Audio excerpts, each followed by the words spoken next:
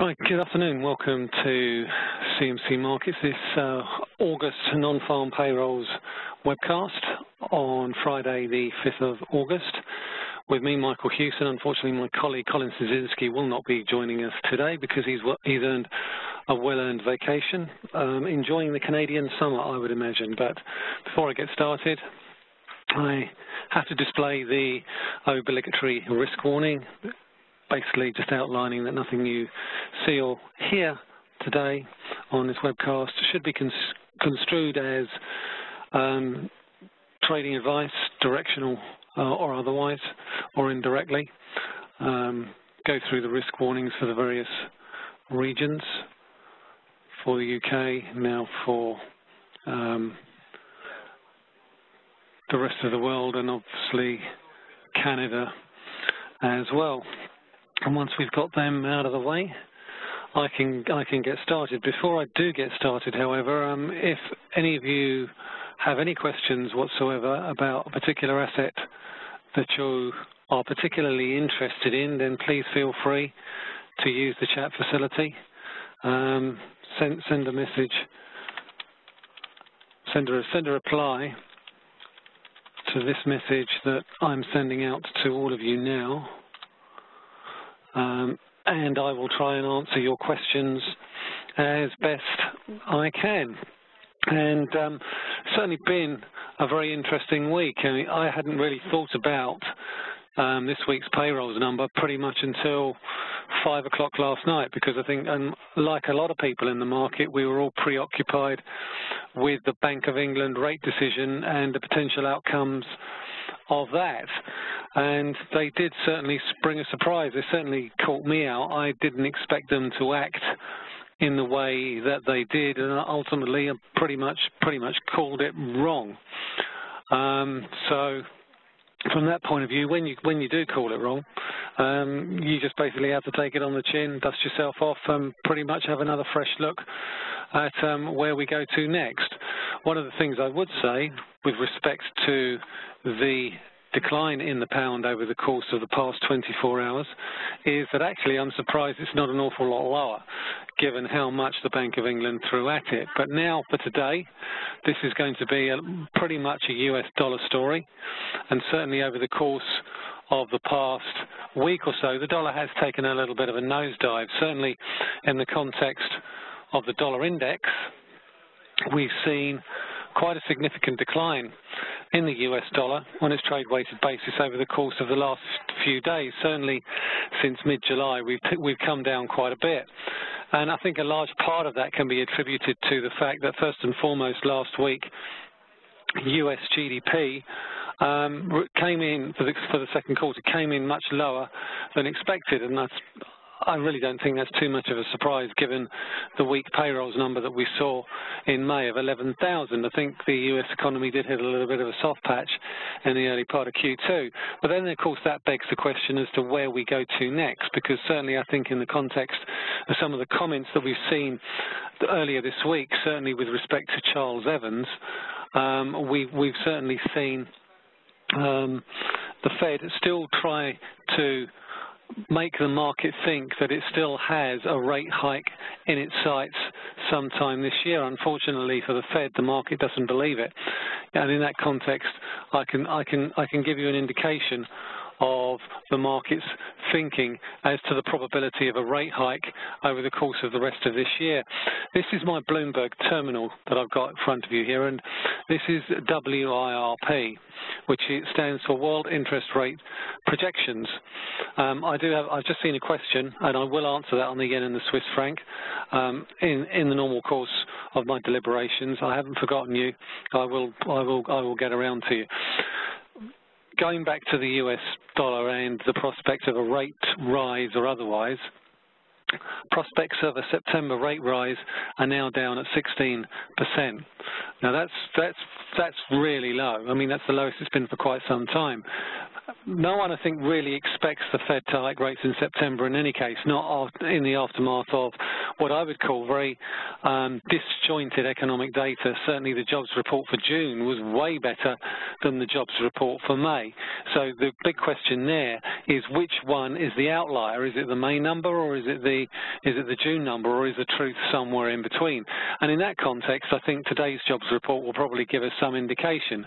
The 3-month average for US jobs is around about 148,000. So if we get a number round about that, in that sort of area, then I think really we're not going to see that much of a reaction in the US dollar. If we get a number in excess of 220 or 230,000 jobs, then we could see the dollar go higher. Will it alter the calculus with respect to a rate rise? I'm not sure it will, because we've got the presidential elections coming up and the toing and froing between Hillary Clinton and Donald Trump, and I think in that context it's going to make it very, very difficult for the Fed to even contemplate raising rates. But there's a more important factor at play as well.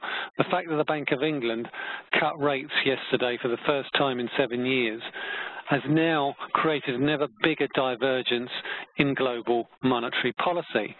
Certainly 2 years ago, everyone was expecting the Bank of England to be one of the first central banks to hike rates. Now they're probably likely to be one of the first central banks to cut rates even further, over and above what they already done yesterday. With the ECB also likely to remain in full easing mode, it's going to make it very, very difficult for the Fed to diverge away from those two central banks, particularly when the Bank of Japan is also looking to ease monetary policy. The last thing the Fed wants is a higher dollar. So I think irrespective of what these numbers come out at today, the Fed is unlikely to be raising rates by the end of this year. It certainly won't be before December. It'll be December at the earliest. That's not to say that we won't get a very negative or positive dollar reaction in the event that we get either a disappointing number or a very positive number. But in the context of the overall rate debate, I think the actions of the past month or so with respect to the Bank of Japan, with respect to the European Central Bank, and with respect to the Bank of England, the calculus has shifted. The calculus has shifted away from a potential Fed tightening to just the Fed holding still. And I think that's something that will probably be a continuing theme or a recurring theme over the course of the next few days, weeks, and months. Now, I'm just basically pulling these up because we've also got the Canadian jobs report, which is equally as important to our Canadian clients as it is to all of our other clients. So I'm just pulling these over here. Now, when we look at the jobs numbers, I'm particularly interested in terms of how good or bad the market thinks they are. The best barometer for that, and Colin and I have talked about this before in lengthy detail, the best barometer of a good or bad jobs report and the market reaction to it is dollar yen. And the question that I was asked a few minutes ago is, why are the yen and the Swiss franc such safe haven currencies? Well, ultimately, you look at the yen. The reason the yen is a safe haven currency is ultimately because all of its domestic debt, its private debt or government public debt, it's domestically owned, which basically means that Japan never has to worry about the kindness of strangers in funding its external deficits.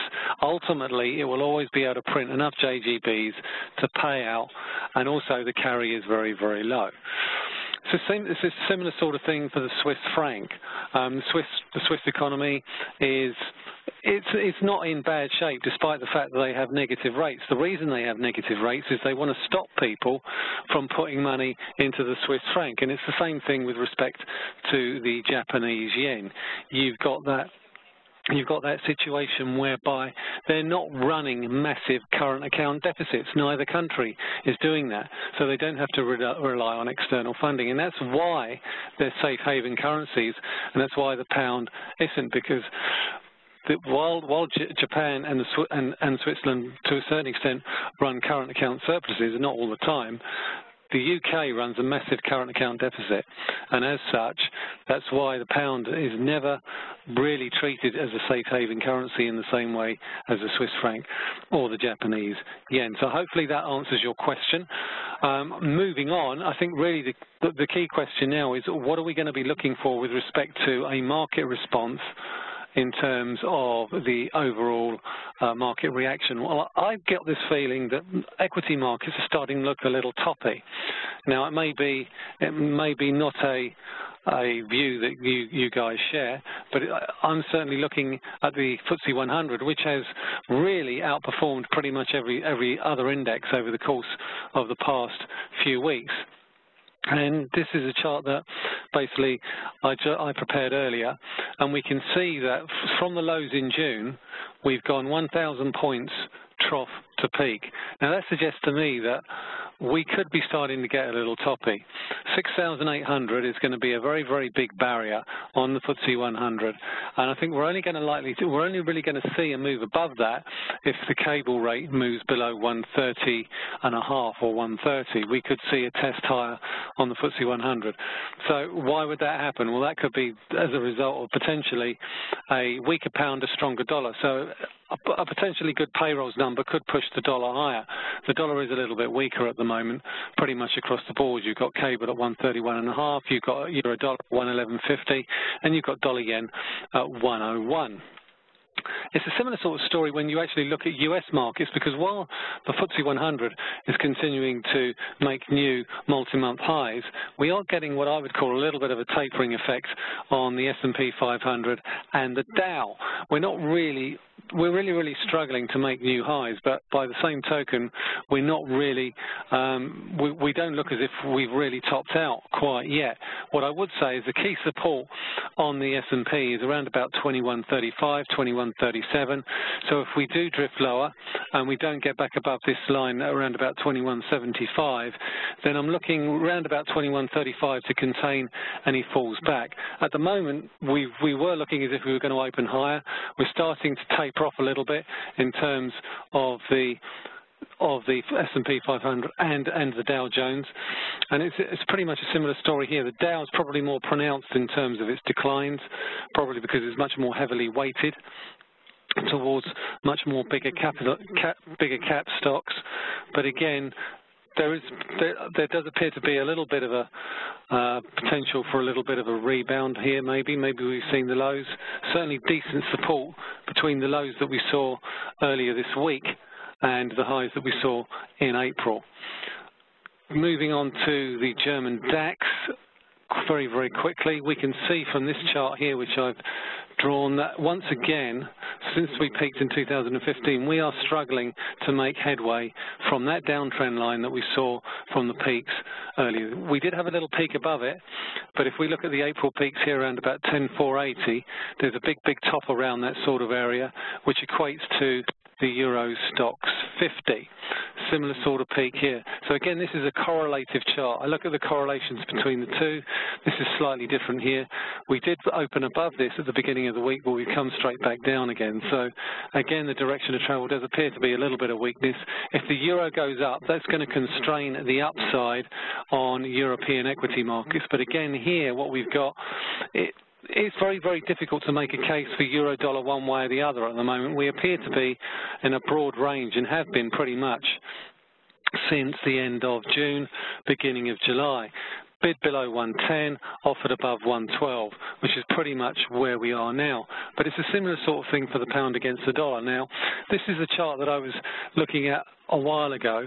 This is a 4-hour chart of cable, and this was the triangle. This is the pattern that I was talking about in terms of the trend line higher, which we broke out of yesterday when the Bank of England eased monetary policy. However, what we haven't done is we haven't broken out of these series of lows through here around about 130.50. So decent payrolls number could see a test of the lows at 131 yesterday. We are very oversold. We could go to 130.5. If we go through 130.5, then we could go even further back towards the lows. But otherwise, while we're above 130.50, I'm still of a mind that we're in the range that we've been in since the beginning of July and are likely to continue to do so. Dollar yen, similar sort of story here. We've got big support just below where we are now, around about 100.60, 100.70. If we can look at that on the 15-minute chart. Actually, let's look at it on the 30-minute chart, and that gives us a better indication of where we are now. And as I say, as long as we can hold above this area of support, where we found support on a number of occasions, then again, a disappointing number could see us, and we're off. The numbers are off. 0.3 average earnings, 255 non-farm payrolls, down 31,000 for the Canadian employment report, so that's bad for dollar CAD, not a good number for dollar CAD. 4.9 on the unemployment rate, so yeah, very positive number for the dollar there, and we can see that straight away in dollar yen. Now, the big level that I'm looking at in dollar yen is the highs that we've seen earlier this week, around about 101.70, 101.80. We found significant selling interest through that area throughout the week, so we need to be very careful about looking to buy into this move higher, because while 255 is a good number, we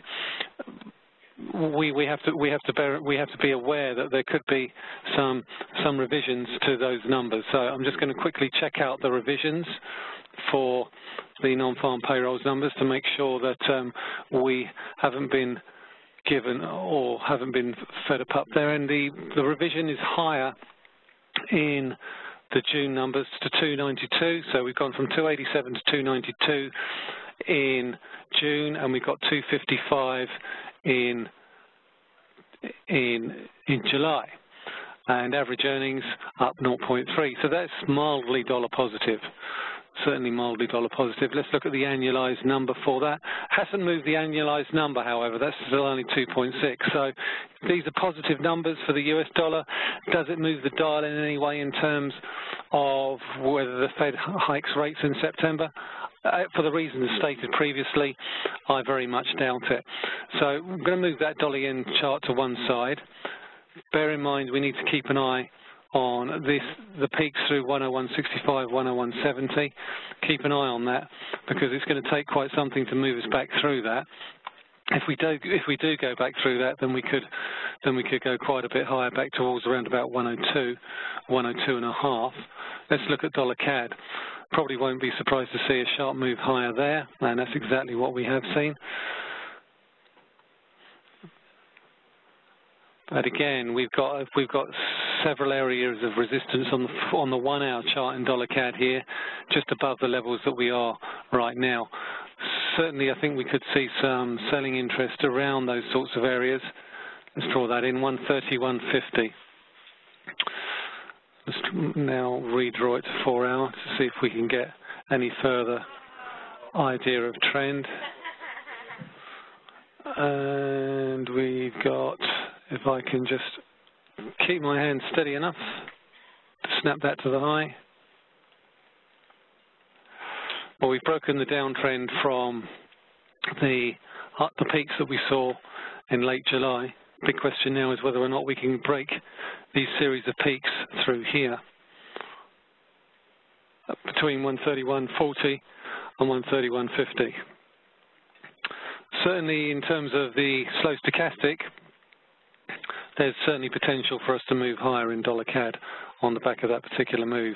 Whether we'll see it today, that's potentially doubtful. We're coming into a weekend, so we may see a little bit of profit taking, given where we've come from over the course of the past few days. We're pretty much back where we were at the beginning of the week, slightly positive, but no more so than that. Obviously, that number is not going to be great for gold prices, and that's reflected in this particular move here. But again, if we look at where gold prices have been, for the past few weeks, it's always been toppy around about 1360 and a little bit bottomy around about 1310. I don't expect that to change. One thing I do think at the moment is that oil prices may well have potentially found a little bit of a short-term base, despite the fact that those numbers are fairly positive. If we look at the way crude prices have reacted over the course of the past week or so, we can see that the slow stochastic indicator is starting to turn positive, but more importantly, if we zoom in here, we've got a bullish engulfing day, and that generally tends to be quite positive. What we need to see now is a break above this level on the WTI around about 41.60. We may well get that when the rig counts come out later today. They've been rising over the course of the past few weeks, and that's helped drive the oil price down from the highs that we saw in mid-June, down almost 20% at one point, but we sort of bottomed out around about this dashed line here. This dashed line here is the 50% retracement of the entire up move from the February lows to the June highs. Now, we've got the 200-day moving average, we've got the retracement there, we've got a potentially bullish reversal here. We can fall back here without negating that bullish reversal, but what I want to see really is a break of this series of resistance levels through here. If we can zoom in on that, and this is the way that I always analyze an awful lot of my charts, I drill down into the short-term detail after taking a top-down view. The top-down view here is that we've got a series of resistance levels pretty much all the way just above where we are now, around about $41.80, and looking for a break up through those levels to head on towards $42.50 and 43. I'm going to see if that correlates with Brent crude, because another thing about oil prices, I always try and look for a confirmation with respect to Brent prices and WTI prices, because for me that's very important. You need confirmation of moves on both sides of the equation. So I've looked at Brent crude, and as we can see here, it's a fairly similar sort of story. We've oscillated around the 200-day moving average. We have dropped quite sharply, but again, we've got this bearish reversal here. Now, we don't have the definitive line through the highs or the lows that we had on the WTI chart, but that's not as important. It is, it's important to a point, but it doesn't define what I think. But if I drill down again into the 4-hour chart, I can automatically identify a potential turning point, and the turning point on Brent crude is just above $44 a barrel on our cash contract. So on the cash contract, around about $44. So what I would want to see for a break higher on oil prices is for Brent crude to break out through $44 a barrel, and the WTI to break out of its resistance level at the same time, and that in turn should take both prices higher, and hopefully that will then push prices ever up towards this sort of area here, which is around about $45 a barrel, and which had up until the end of July supported Brent crude prices. Okay, so let's quickly look at euro sterling, because this euro sterling chart is actually quite important in the context of sterling direction as well. This is a 4-hour chart that I'm looking at here. It's looking very overbought, but if we look at these series of peaks on euro sterling all the way through 84.90 and 85, we can see that this particular level on euro sterling is very, very important. And it's something that I have highlighted on a fairly regular basis on my chart forum posts throughout the course of the week. On the right hand, if you click on chart forums, whenever you look at your charts, if you want to see any analysis of a particular asset, then we're not going to do all of them, but certainly my colleague Jesper and I do fairly regular updates on some of the more popular products that we do. And this morning's update, I basically stated that we saw a sharp rebound yesterday from the 83.60 level, obviously down here. We've again run out of puff at around about 84.90, 85. And this, for me, I think is the key level. If we want to get back to these highs that we saw in April, which you could also argue corresponds with the 128 cable lows, then what we really need to see is a break through these highs here. Otherwise, the risk management trade here is to sell euros and buy sterling with a stop loss above this resistance level here. That's the effective risk management strategy rather, for euro sterling. Certainly we've seen it try and get through that 84.90, 85 level 4 or 5 times over the course of the past day or so. It's not to say that we won't get it to do that, but what I've seen thus far, we've seen a lower low there and a lower low there. We could see another test higher, but ultimately the low-risk trade in terms of losing money relative to your potential profit, which is a move back down here, the odds favour a short trade, short euro trade, long sterling trade. If we get back towards 84.85, 84.90. And that's essentially how I manage my risk the whole time. I wait for the market to come to the levels that I'm comfortable with and then trade accordingly. Now, looking back at the sterling dollar, we have broken the lows that we saw yesterday, which now brings these series of lows here into focus. And this really, for me, is the next key tipping point for the pound against the dollar. If we break this low here, then I think it's quite likely that we're probably going to see a move back towards the lows that we saw in early July. And we can see that reflected in the way that the euro sterling peaks were. The only difference here is this is a dollar move as opposed to a sterling move, because we're not seeing an equivalent move in euro sterling. We're also seeing euro dollar fall a little bit lower as well, simply because it's a dollar move. But again, we've got a series of lows through here around about the 25th of July that could well provoke a little bit of a rebound if we get there around about 110.60, 110.70. So again, it's just breaking it down, breaking the currency pairs down and looking at key support levels, key resistance levels, looking at where the market's found support in the past, looking at where it's found resistance in the past, trading accordingly. So if I break this chart down here, it's a similar sort of story. If I just draw the line through the lows there, helps if I draw it in the right place.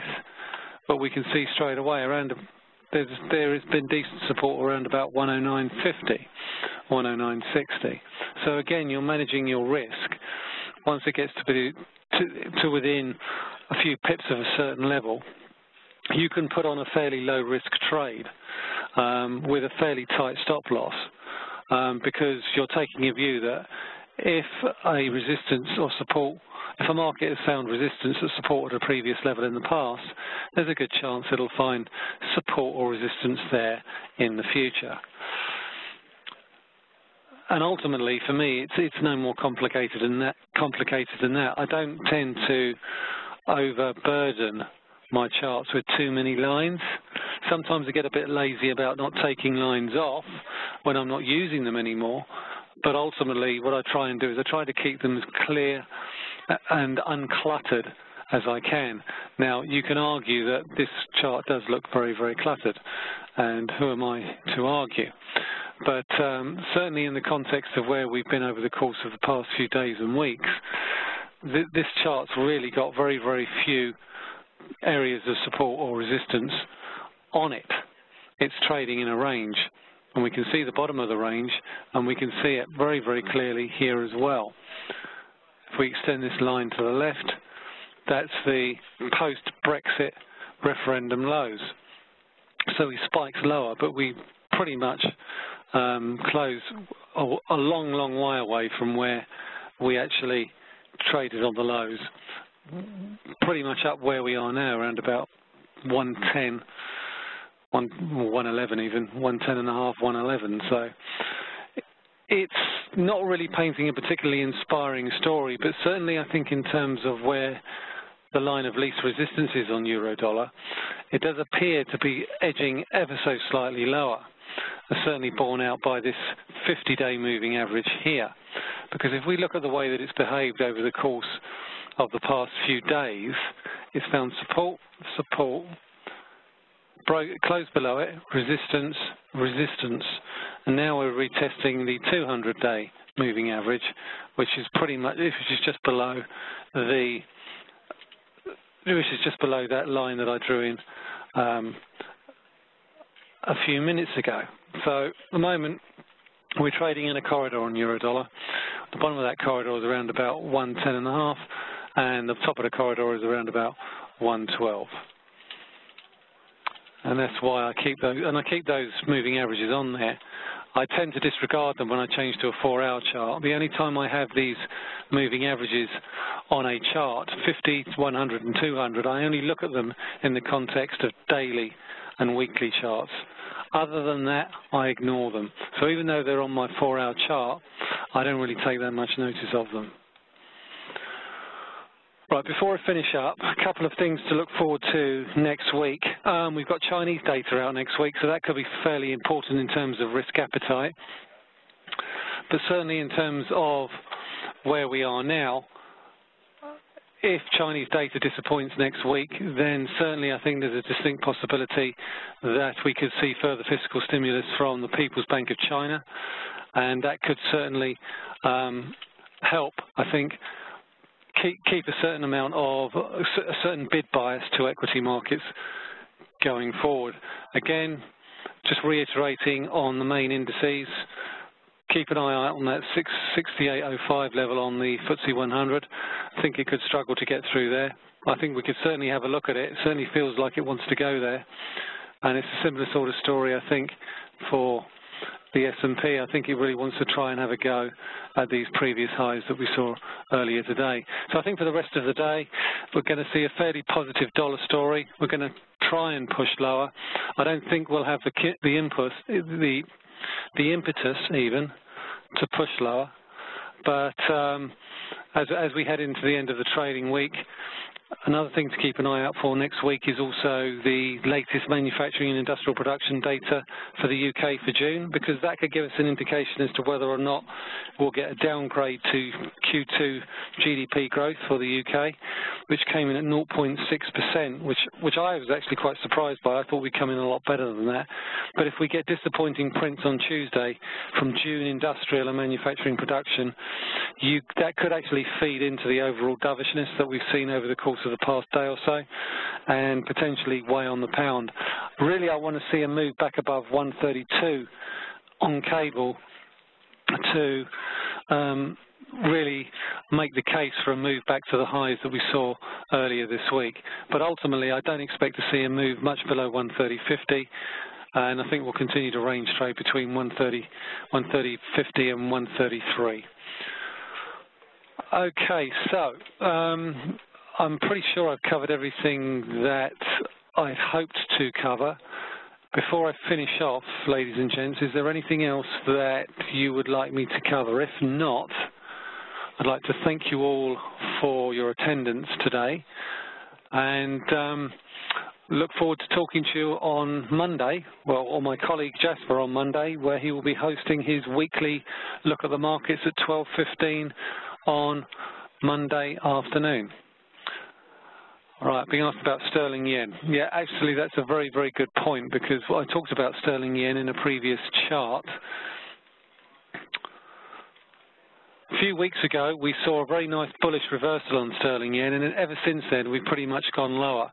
I'm a little bit concerned about sterling yen at this point in time. It does look a little bit soggy, but I'm still of the opinion that what we really need to see now, I think, on sterling yen, now that we're below 133.75, the bias remains, I think, for a retest of these lows here.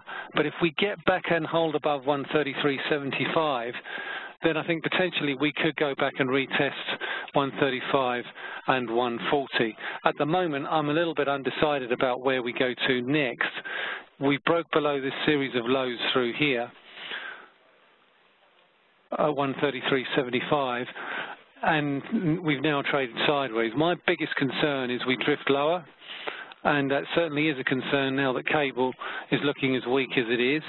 And I think there is also potential that unless dollar yen gets back above 102, or those highs that I talked about earlier today, 101.60, 101.70, that it could drag this lower.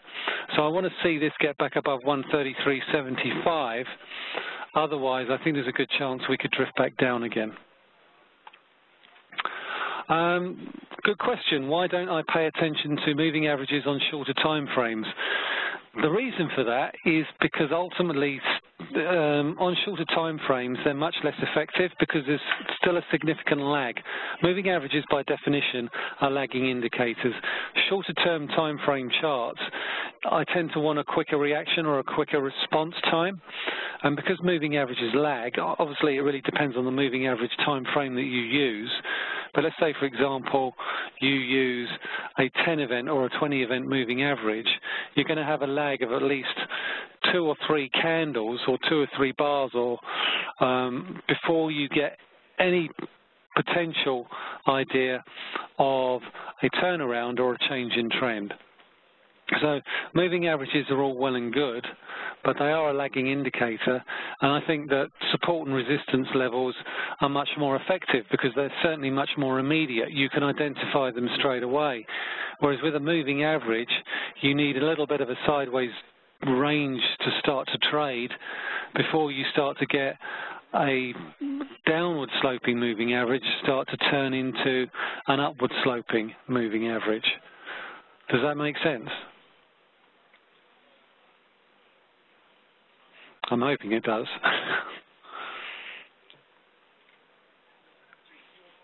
Perfect.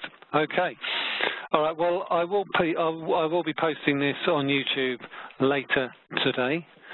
But otherwise, thanks very much for listening, ladies and gents. And if you do have any questions about any of what we've discussed, you can find me on Twitter at mhewson_CMC. Otherwise, thanks very much for listening, and all of you have a great weekend.